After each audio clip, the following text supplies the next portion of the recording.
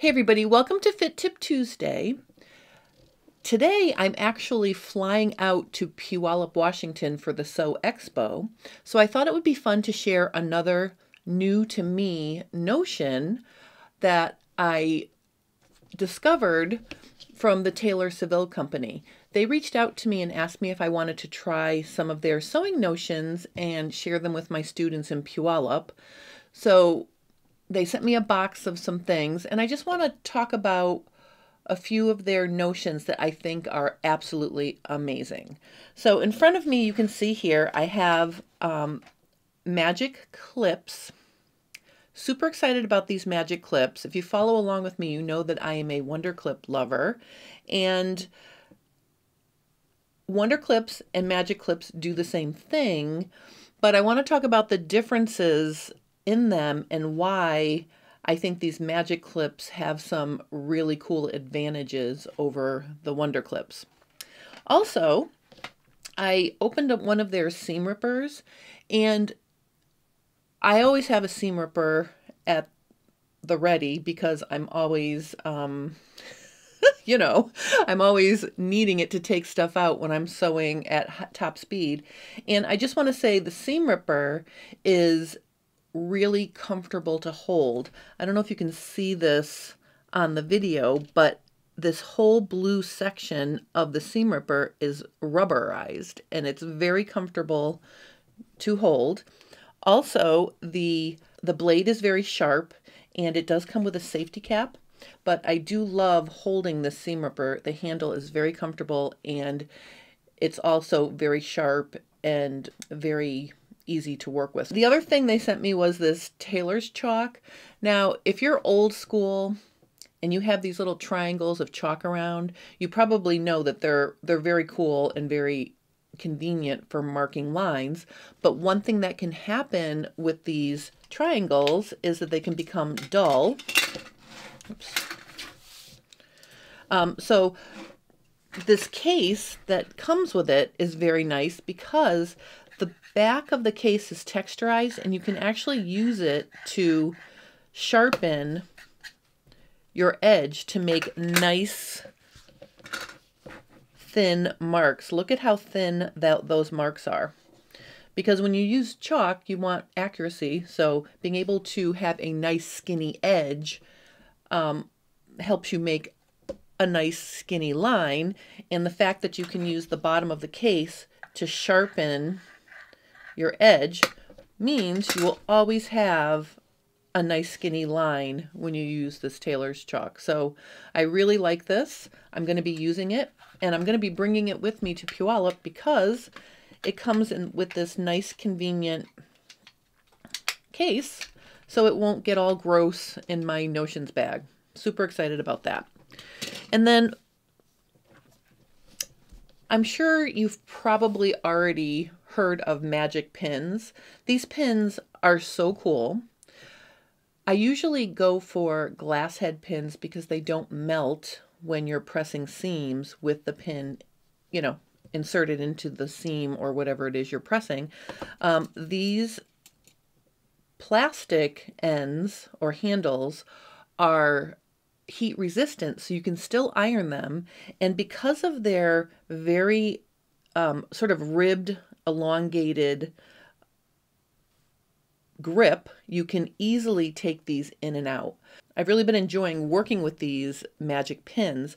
I will tell you that I purchased some before they sent me some magic pins. I did purchase some quilting pins.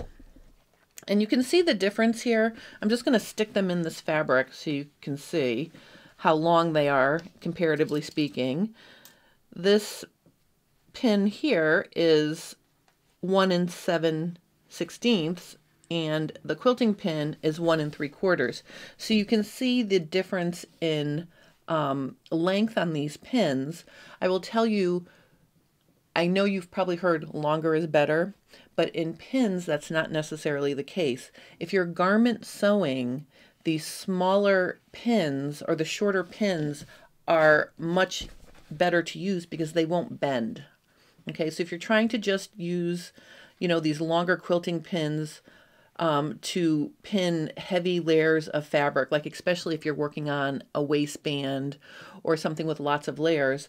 These longer pins will bend, and then you'll have to sort of, recycle them because they're not good if you've bent them. So the shorter ones, while they're the same diameter, meaning the same sharpness, and the pin itself is the same width, the shorter length is more stable, and I'm having a much easier time using those to pin a variety of garment projects.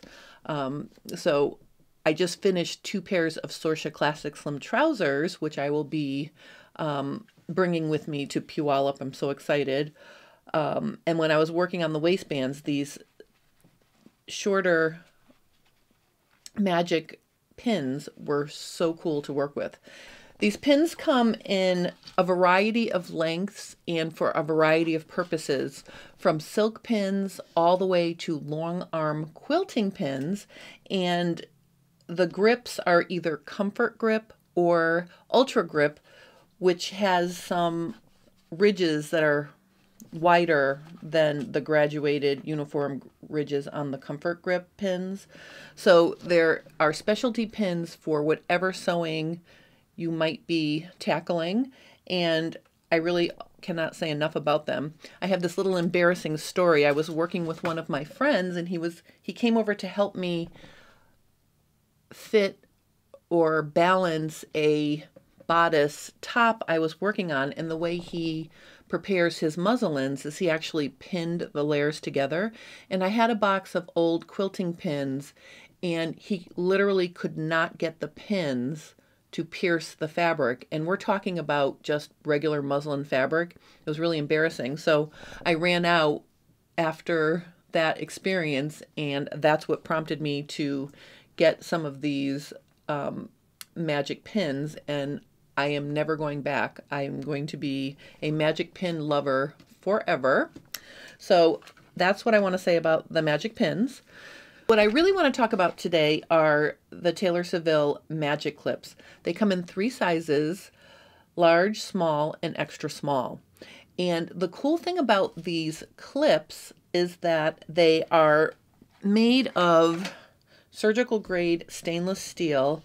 They're very, the clip part itself is very thin, so you can sew over them. So the biggest difference between a magic clip and my other friend, the Wonder Clip, I'm just going to show you them here together. Let me put them here. You can see that if I have an edge clipped, this shaped top edge of the clip here, I can't sew over that, but you can see I can sew over this very thin metal area. And another difference is, if you look at it from the side here, the Wonder Clip top and bottom is equal, whereas on the Magic Clip, the bottom clip, which you cannot see because it's going to be underneath your fabric, doesn't extend out as far, so there's no way it can get in your way. So I want to show you a few very cool things that you can do with these clips.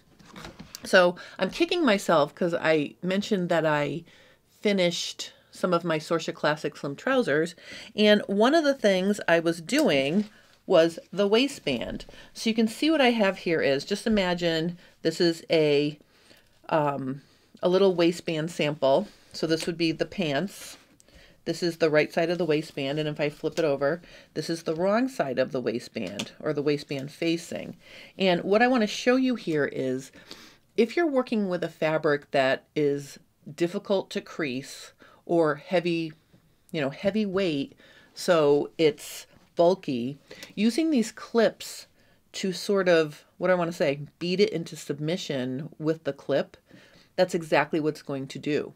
So you can do all of your pressing and folding and getting your, getting the edges into position. And then by putting these clips on, what it's going to do is it's going to basically make the fabric bend to your will. So these clips have a really secure, like I can't shake them off grip. And so it will cause the fabric to agree with the shape it's in when it's clipped. So it's almost like using a clapper where you actually beat the fabric into submission.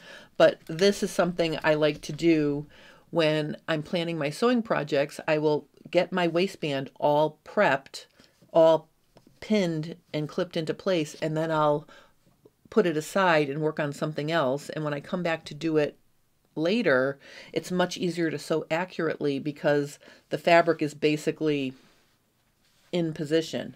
So what I want to show you here is I'm going to take out this, take out these clips just to show you. Now see, the way I do my waistbands is I tuck. So here's the, let me just open this up to show you. So this is the inside of, this is the pant, this is the waistband facing.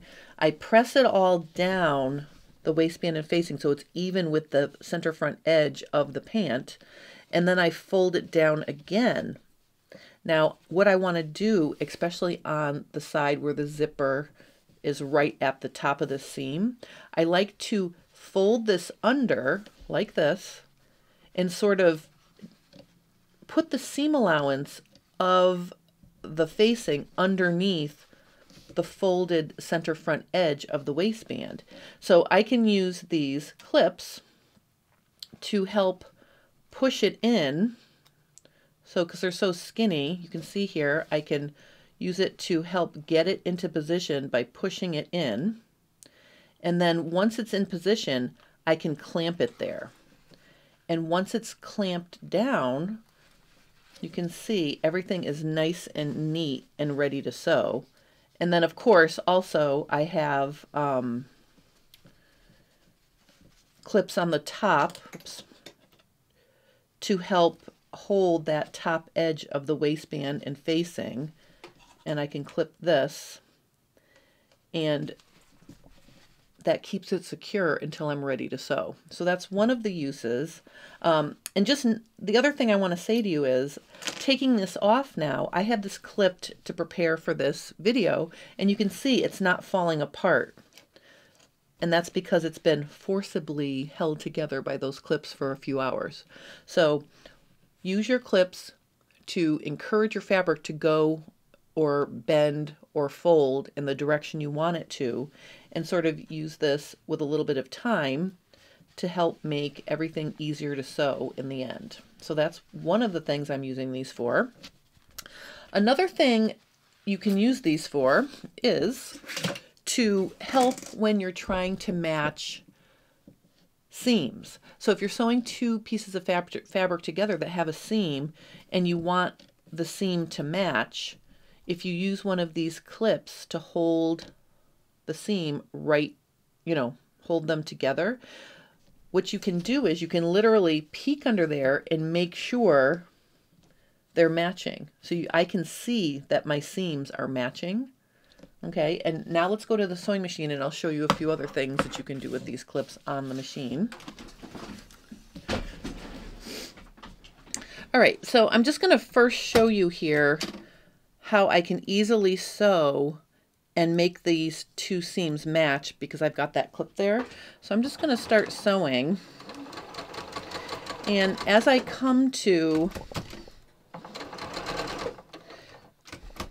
the seam, I'm going to just stitch right over the clip. Now notice, I can stitch right over the clip without taking it out.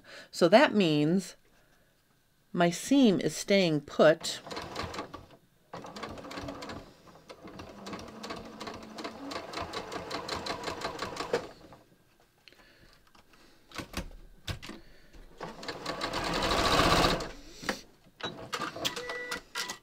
All right, so let's take a look at this now. See how perfectly that is matched? Okay, so use these clips to match your seams. All right, the last thing I want to talk about with these clips is that they have seam allowance guidelines on them. And you can see here the small clip has 1/4 inch and 1/2 inch guidelines, and the extra small has 1/4 inch. Now the marking on the clip itself gives you the actual seam allowance. So if I clip this at 1/4 inch, lining up the guideline with the edge of my fabric, you can see it lines right up with the 1/4 inch seam allowance that I drew on this fabric. And over here, I can clip the 1/2 inch guideline, which corresponds right with the bend in the clip there. And you can see that that also gives you an accurate 1/2 inch. Now, the one thing is, if you want to sew a 1/2 inch or a 1/4 inch seam allowance and you want to use these clips as a guide, you have to back them off just a little bit because you need some room for your needle to sew on the line. You don't want to try to play chicken with the end of that clip. You want to give yourself some space. So what I've been doing is I've been backing it up halfway between, let's say, the 1/4 and the 1/2 inch mark on the small clip. So it gives me an 1/8 inch breathing room. So as I'm sewing along, I keep an eye on my needle plate for the seam allowance printed on there, but then I also have the visual guide knowing that my stitching line is going to be an 1/8 of an inch from the end of the clip. And I can do that with the 1/2 inch seam allowance, and I can also do it with the 1/4. I'll just back it up so that it's halfway up to the 1/4 inch, and I know I will sew an 1/8 of an inch away. So let's go back to the sewing machine and I will show you how this works. All right, and just for fun, I'm going to put one of my Wonder Clips on here as well, so we'll see how that works out. All right. All right, so let's stitch along. Well, first we'll stitch along the 1/2 inch line. And notice when I get to it, see how I can stitch right over the clip. I started out this video using my full width clear presser foot because I wanted you to be able to see what I was doing, but using a super wide presser foot while you're also trying to sew close to the clip can cause you to need to kind of hold on to it as it goes through. But if you use a narrower presser foot, and you're sewing really an 1/8 of an inch from the end, notice that that just slides right over. I don't need to hold anything, and it gives me an accurate 1/2 inch. Now let's segue down to the 1/4 here. So I'm at a 1/4 inch. And look what's happening to my Wonder Clip. It's getting in the way. So I would have to remove it to keep going. Now as I get to my Magic Clip, again, you can see I can just stitch right over it.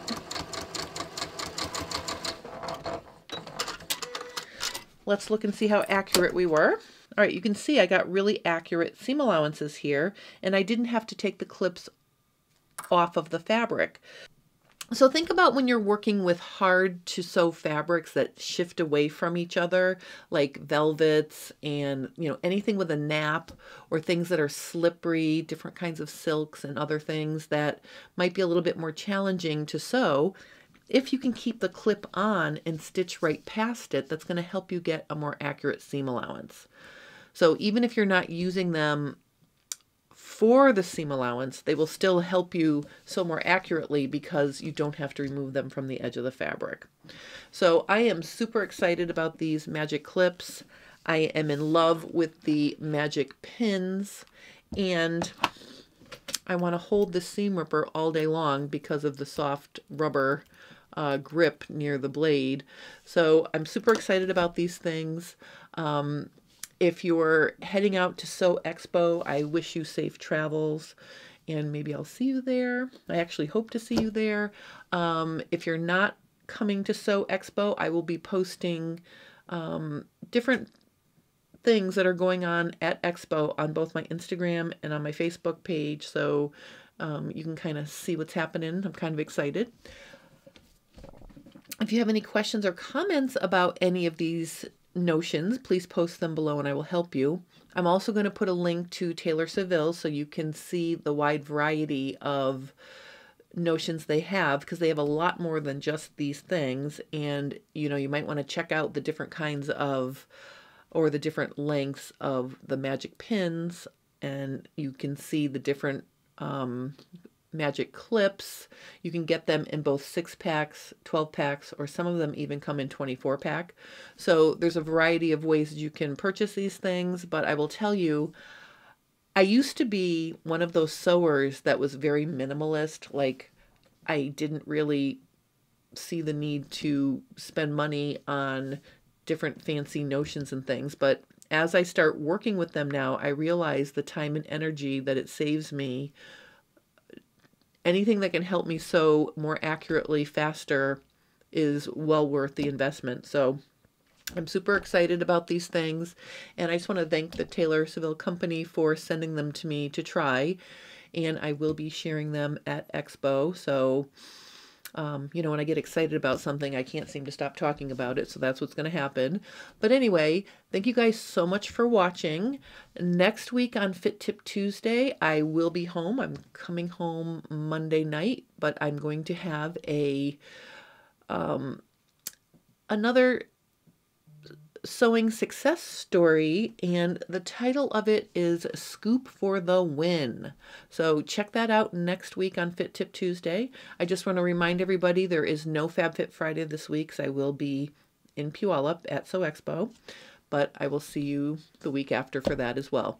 So thank you guys for watching, and have a wonderful rest of your day.